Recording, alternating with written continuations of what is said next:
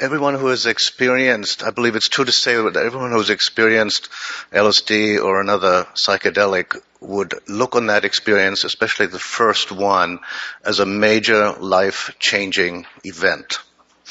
What I'd like to do is to look at collective psychology, because the introduction of LSD and psychedelics into the culture produced a transformation of the entire culture, the consciousness of the culture.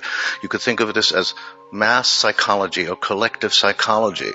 And I'm using for a framework of analysis a formulation by the Russian, Armenian, Greek philosopher, teacher George Gurdjieff, who is very influential in my work and my thinking, who formulated a principle that he said that any transformation on whatever level, whether individual or collective or planetary or cosmic or microcosmic, goes through 7 identifiable phases, like a musical octave. He called it the law of 7. And as you know, in the musical octave, when you go from the note mi to fa, the third to the fourth, there's a half note. To make the transition from mi to fa, an external shock is necessary. An external shock is necessary to keep the movement going. If that doesn't happen, the movement of transformation kind of degenerates and gets diverted into something else. So what I would like to do then, what I'd like to suggest is to look at the octave process of sociocultural transformation. And that the first note in that octave, the do, was the discovery of LSD by Albert Hofmann in 1943, which was a very peculiar event. But we're very aware of the consequences. I know all of you are, for yourselves personally. And the one thing I want to just point out about that event is the timing of it. 1943 was the height of World War II, and the discovery, the accidental so-called discovery of LSD by Albert Hofmann followed within 3 months of the triggering of the first nuclear chain reaction by Enrico Fermi, which led directly to the discovery of and the use of the atomic bomb. So,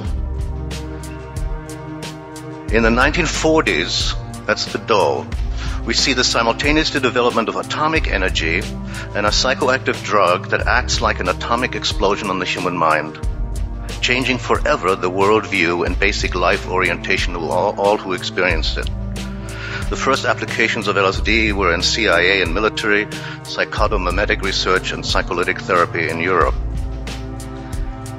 The Ray note, the second note, would be the 50s, the decade of the 50s.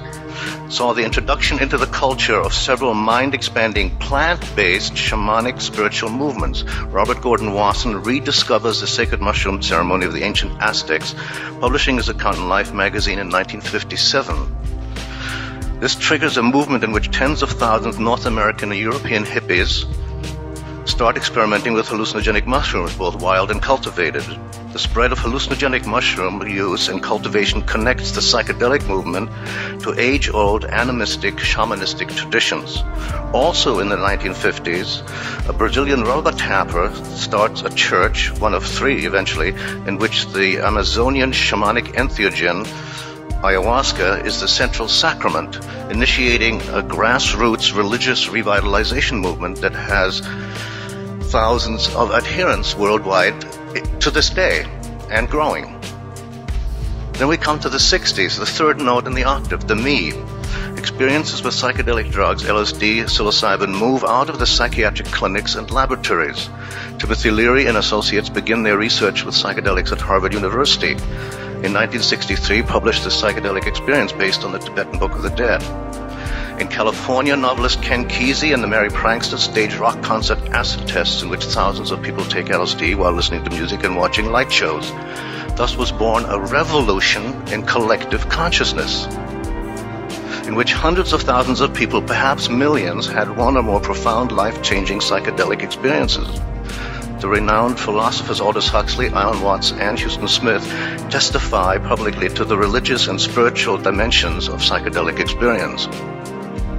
Synchronistically, the 1960s saw the beginnings of environmental movement. Rachel Carson's 1962, the Silent Spring, usually considered the start of the American environmental movement.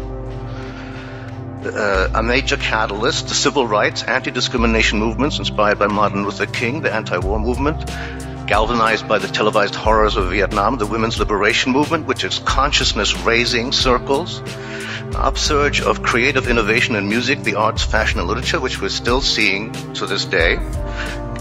The sexual revolution and increased freedom of sexual expression, catalyzed in part by the contraceptive pill.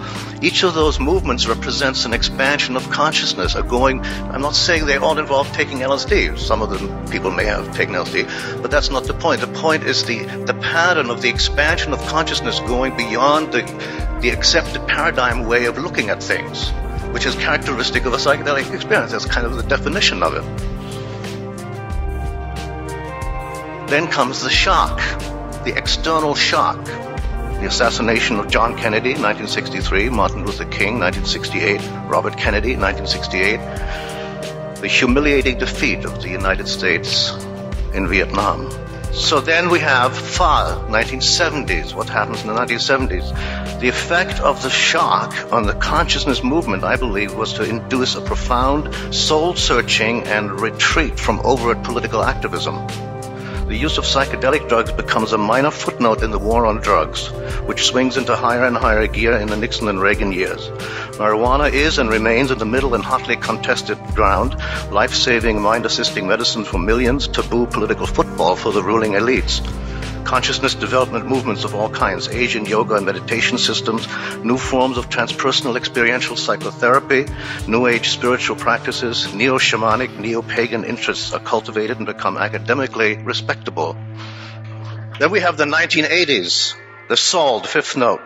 All the transformative social movements that began in the 60s continue to thrive, deepen, diversify, and develop, reaching into all sectors of society, varieties of environmental ecological perspectives such as deep ecology, varieties of feminist and civil rights and social justice movements, transpersonal and non-denominational approaches to religion and spirituality. The rise of AIDS puts a major brake on the exuberance of the sexual revolution.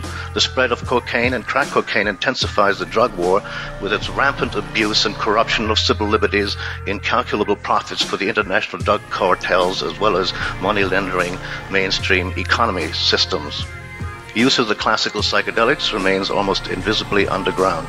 Alexander Shulgin creates MDMA, the first of many phenethylamine empathogens, as a valuable tool for psychotherapy. It spreads fairly rapidly from the couch to the street, becomes demonized and illegal. Rave parties of thousands involving ecstasy begin in England, spread to the US and around the world. The new Dionysian revels spread throughout the suburban middle classes as well as youth culture. Mushroom culture and ayahuasca religions continue to spread internationally.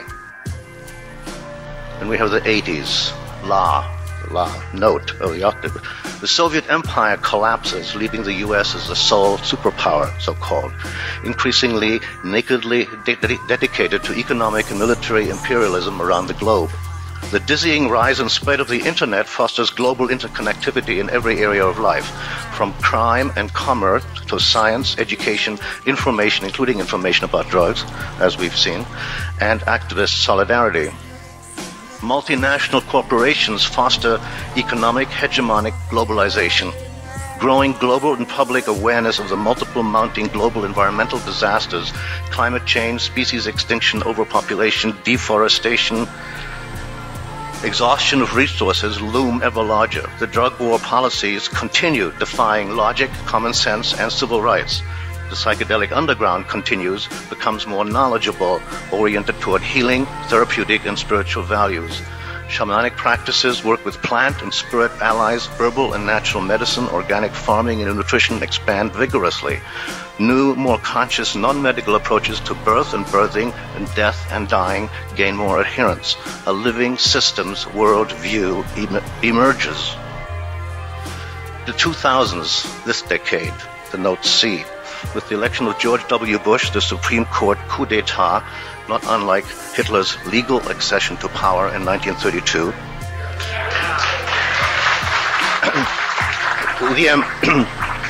The ambitions of world domination, the Imperium Americanum, stand ever more clearly revealed.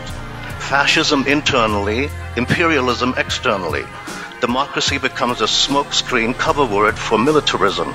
International treaties and institutions are abandoned with hardly a murmur of dissent or opposition from Congress or the media.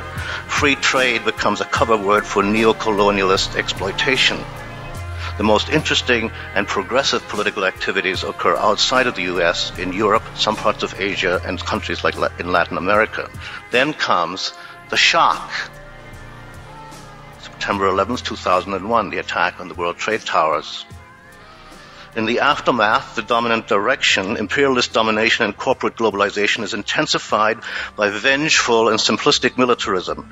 Just as Hitler used the Reichstag burning, the U.S. government now uses the so-called two wars, war on drugs and war on terrorism, to fuel fear in the population and establish a police security state. As of 2003, the United States has turned itself into a loathed pariah in the international community, ridiculed for its stupendous ignorance and arrogance, and feared only because its hand is on unparalleled military destructive power and its seeming determination to use it. Now, whether the external shock, like that in the 60s, will have the effect of ultimately strengthening the movements of consciousness transformation remains to be seen. At this point, the aims of spiritual self-development and the demands and needs of the larger society and world seem to be coinciding, since the ordinary political means of stopping the juggernaut of preemptive war seem ineffective. There's a high-stakes cosmic game of planetary catastrophe that we're living through. The Earth has one or more trump cards. Ecological disasters could occur on such a scale that it would force the diversion of all military resources and manpower to address them. I confess to sometimes wishing it might happen thus. On the other hand, we cannot wait or hope for this card to be played. The Internet is a wild card. It can amplify all other plays and create unexpected opportunities and openings. Those of us beings, human and other, that are more interested in the preservation of life in all its astonishing diversity and beauty than in the enlargement of personal or group wealth and power, have only the same resources we've always had: the capacity to move and help each other move into expanded, awakened consciousness, the purity and strength of our intention, and the courage and creativity to realize the vision that in the motto of the 50,000 people who attended the World Social Forum in Porto Alegre, Brazil, formulated as, "Another world is possible." Thank you very much.